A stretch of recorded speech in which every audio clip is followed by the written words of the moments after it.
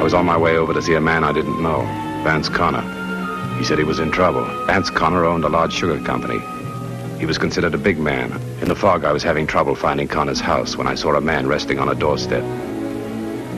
I figured he might be able to help. But I was wrong. He was dead. The knife in his back told its own story.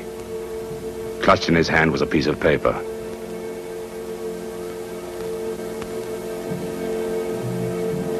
On it was printed the name and address of Vance Connor.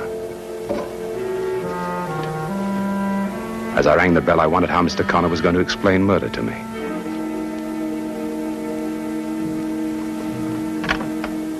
Oh, Lanyard, come in. Wait a minute, Connor. Take a look.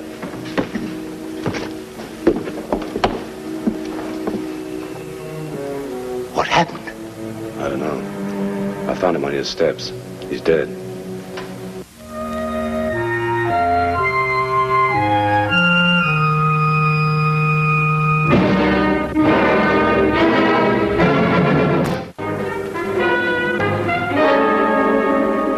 Police, please.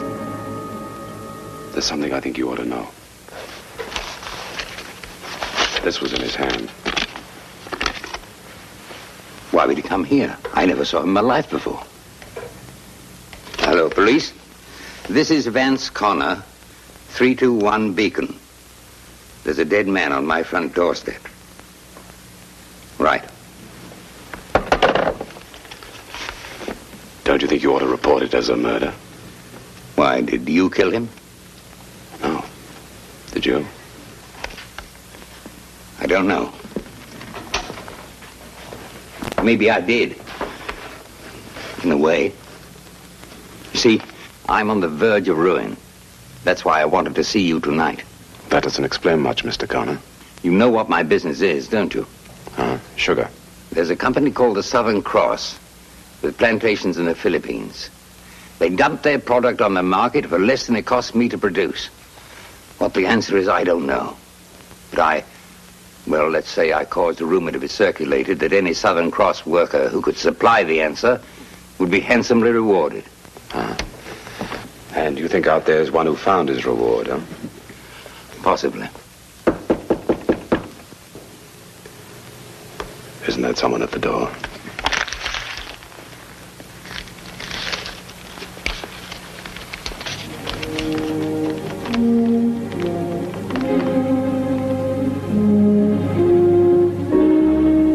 The next day, I was aboard a ship leaving for Manila.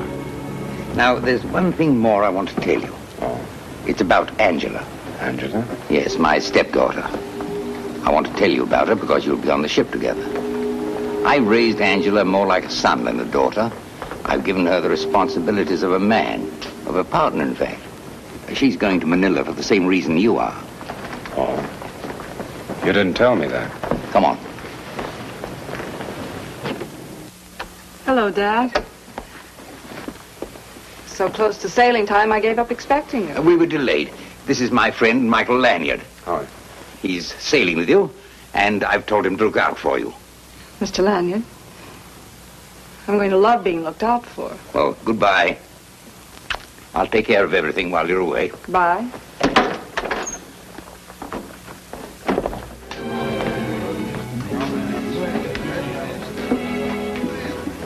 Pardon me, folks. I don't know you and you don't know me, but that ain't no reason we can't yell at each other over the fence, now is it? I'm Jim Straight. Where I go, I buy. Well, why don't you sit down, Mr. Straight? Why, I'm sitting. Thank you, ma'am. What'd you say your name was? I didn't say. However, it's Lanyard, Michael Lanyard. I've been watching you two for a couple of days. Now I'm mighty glad to know you. What'll you and Mrs. Lanyard have? Well, thanks. But this is Miss Angela Connor. Oh, I'm sorry. In my book, you look like a couple of newlyweds. Just shows how wrong a book can be. I don't know what to say. Forget about it, Mr. Straight. Michael, I think we should invite Mr. Straight to be our guest, don't you? I think you're right. Well, this is a business trip for me. Well, that's nice. I've got an investment outside of Manila that I want to check. Oh, and I guess I used it as kind of an excuse to get away, too. Investments are always a good excuse to get away. Steward. Can't get over my being so wrong. Thought for sure you were newlyweds. What'll you have, Mr. Strait? I took Angela to her stateroom. I didn't ask any questions. But now I was wondering about someone new, Jim Strait. Good night, Angela. Sleep well, huh? Michael, won't you come in for a moment?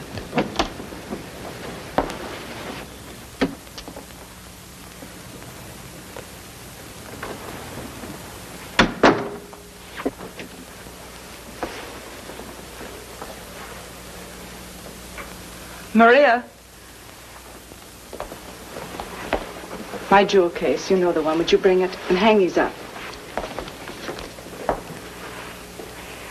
Maybe it isn't important, but I'd like you to take care of something for me while we're on the ship. Oh. If it's jewelry, why don't you leave it with the purser? Well, I would, except I think it might be safer with you. It's nothing, really. But please, don't open it. You don't mind? No, I don't mind. In a way, though, I do mind being taken for a fool. Is that what you think I'm doing? Frankly, Angela, I don't know what to think. Good night.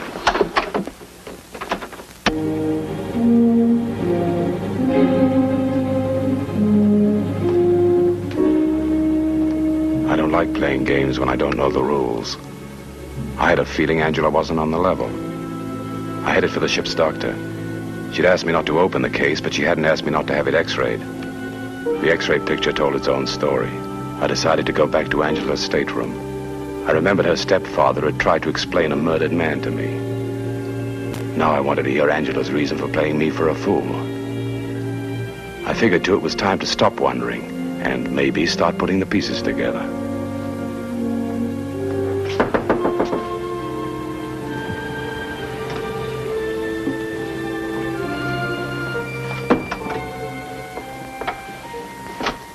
Well, Michael, what is it? Your, jewel box. You opened it. No. You couldn't open it without a saw or a chisel. The lock's filled with solder. Well, you found that out. Why'd you bring it back? Because there's nothing in it. I had it x-rayed by the ship's doctor. I told you I hated being taken for a fool. Michael, let me explain. It was, well, a sort of test my stepfather thought of. Or was it a trap you thought of? Well, if it was a trap, all I caught in it was a man who was smarter than I am.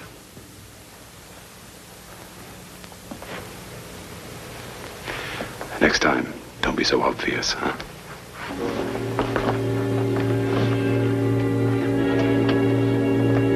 Maybe Angela had told the truth.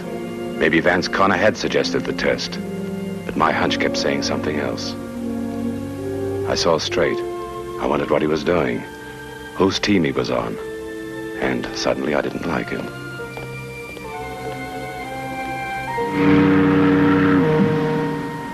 I was glad to be alone for a moment.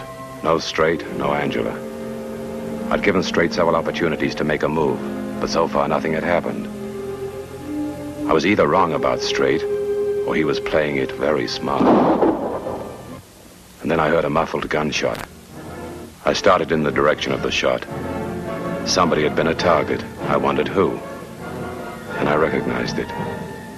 It was Angela's coat. Now I knew who had been killed and thrown overboard. I made myself two promises. I'd find the person who had murdered her, and I'd get the answer to the low-cost sugar being sold by Southern Cross. I had a feeling that both things were tied together. Well, hello, Michael. For a moment, I didn't believe my eyes. Then I realized that someone had been fooled by Angela's coat. I asked about her maid. Angela said she was out. I told her what had happened, that her maid had been killed by mistake. She was shocked. I realized Angela had been honest with me from the start. I added that until we arrived in Manila, she wasn't going to get out of my sight. I didn't want anyone to have a second chance.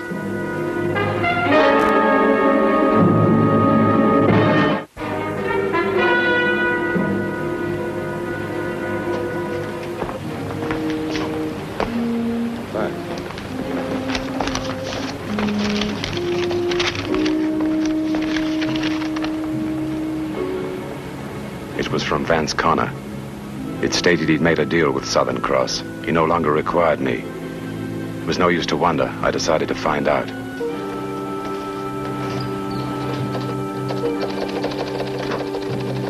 I sent Connor a radiogram. I asked him to reconfirm his message to me. I told him to do it fast.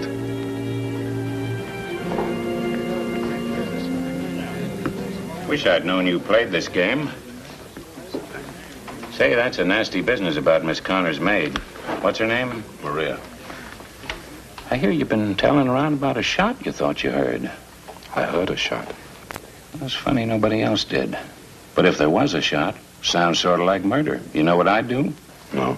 I'd look for the gun. You think you'd find it at the bottom of the ocean? Bottom of the ocean? If you'd killed her, isn't that where it would be? Yeah, maybe you're right. On a boat, I guess it's easy to get rid of a gun. Thanks.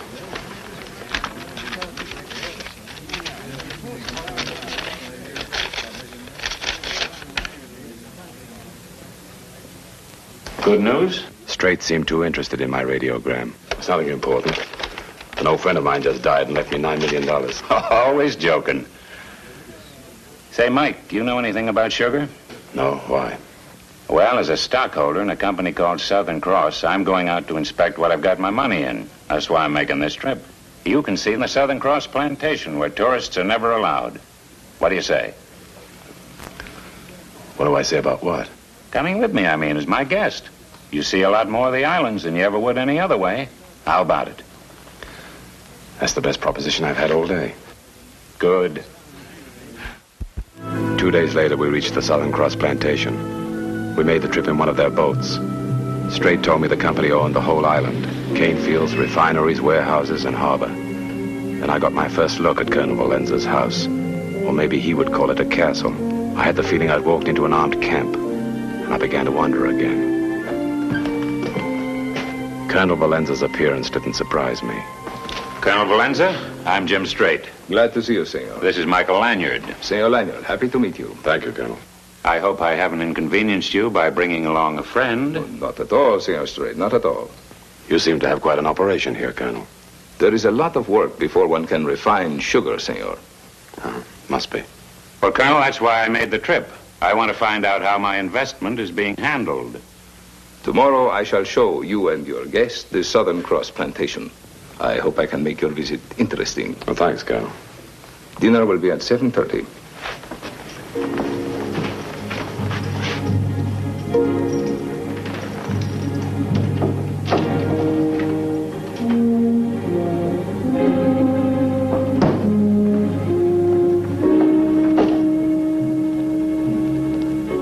The next morning, I decided to look the island over alone. But I wasn't alone. In a way, I was a prisoner. As Valenza started his tour, I began to think. Vance Connor had sent for me. On his doorstep, I'd found a dead man. Connor said he'd be bankrupt unless he could find the answer as to how Southern Cross sold sugar for less than his company could produce it. I thought about Straight. I thought about Angela's maid who'd been killed by mistake. I thought about how worried Angela had been when I told her I'd accepted Straight's invitation. Then I had the feeling that Southern Cross had a plan much bigger than just low-cost sugar. The answer was here on the plantation. Valenza carefully avoided certain roads. We went only where he wanted to go. I saw cane fields, brush, and more cane fields. And I knew what he avoided had to be important. And maybe that was the answer.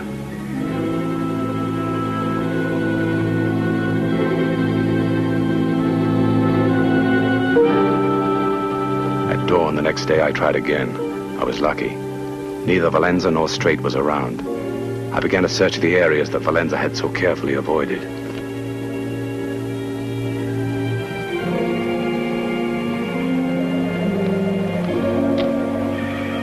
About 3 hours later, I'd seen enough to recognize the Southern Cross operation. I had seen men pulling wagons. I'd seen dirt and blood. I wanted to find where they kept these poor devils at night. It didn't take long. The island had many such places. I had thought that they were warehouses, but I'd been wrong. This plantation was a concentration camp. And the answer to the Southern Cross low-cost sugar was one deadly thing: slave labor. It was a familiar pattern, and it turned my stomach. I had all the answers, and if I was lucky, Vance Connor could have them too. You were out early, Seymour. Maybe you had trouble sleeping. Something on your mind, perhaps? I was wondering about some of the things we saw yesterday, Colonel. How many workers did you have on this island? 7,000 or 8,000. We didn't meet a soul. I didn't see a house. It's not even a shack. We provide for them, Seymour. In there? The stockade, yes. With an armed guard and a whipping post. Every plantation has a little trouble now and then. And you correct it with the lash. The lash is the only law they know. Not where I come from. We gave up slavery a long time ago. I'll show you back to the house. When I got back to the house, I found that somebody had gone through my luggage and taken my gun. Valenza and Strait had done a thorough job. How do you escape from an island? Alcatraz would have been easier. I had a feeling I was sitting on my own grave. I didn't like it. I needed a break. And with luck, I might end the slave labor.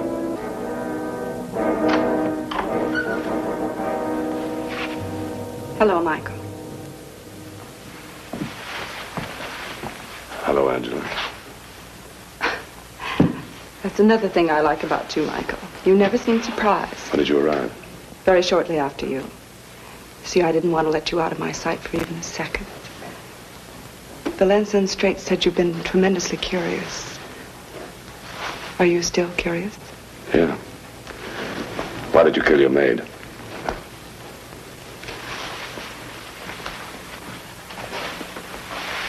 You deserve an answer for that, Michael.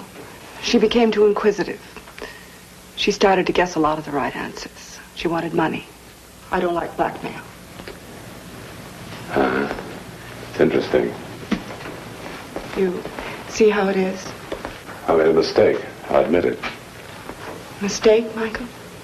I thought you loved your stepfather. I thought you were working for him instead of against him. Now you think I'm some sort of a traitor. Is that it? I suppose so.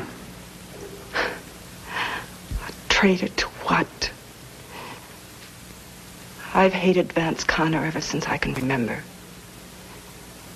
He always said he'd bring me up to be a man. Well, maybe he did. Just man enough to ruin him. Why do you want to? I don't have to tell you, Mike. But I want to. I want you to understand. It's because I have a dream.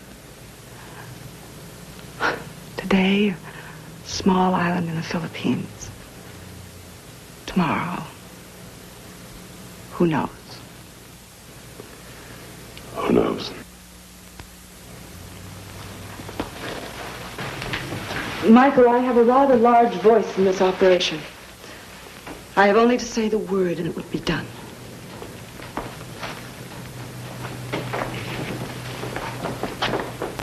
Just what is the word, Angela?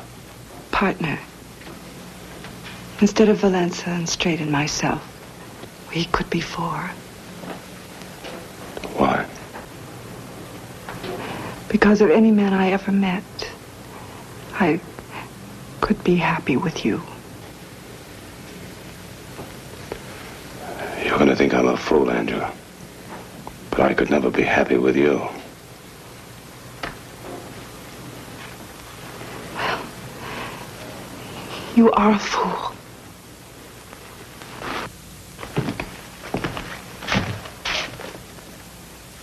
I told you it wouldn't work. Okay, Lanyard, we'll do it the hard way. You're going back to the mainland. The boat's waiting at the dock. I'll go and pack. I said the hard way. After you've traveled about an hour, the boat will blow up. An unfortunate accident. Tragic end to your colorful career. Except for one thing. I don't like doing things the hard way.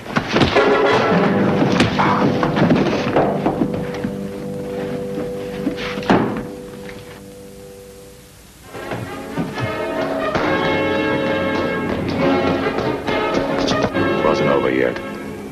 I had to stay out of Valenza's hands long enough to reach one of the camps. I knew if I could free a few hundred men, the Southern Cross Empire would fall. I could still hear Angela's words. Today, a small island. Tomorrow, who knows? Vance Connor had raised her like a son. He taught her to compete as a man. He tried to change nature, and the pressure became too great. Something snapped. Angela looked for power and kingdoms. Connor became a symbol of hate, someone she wanted to destroy. Strangely enough, I felt sorry for her. Then I reached one of the filthy camps. I had to move, and move fast.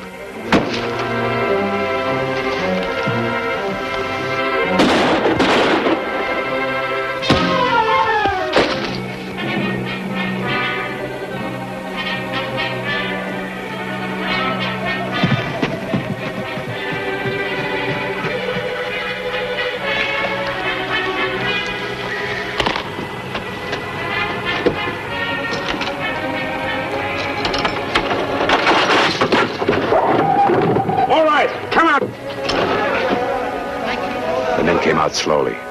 I needed their help. Then I heard Valenza.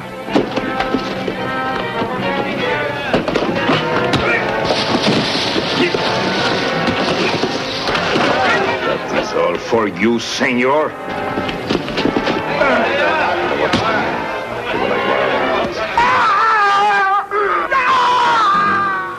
When the men found they were free, they went mad. Angela died instantly. A bullet in her heart. What about the others? Strait and Valenza weren't quite so fortunate. I don't understand. I raised Angela. I brought her up as if she were my own. Treated her as if she were a full partner. As if she were a man. I trusted her. Why should she turn on me? Maybe she felt you cheated her. Maybe she wanted to be treated as a woman.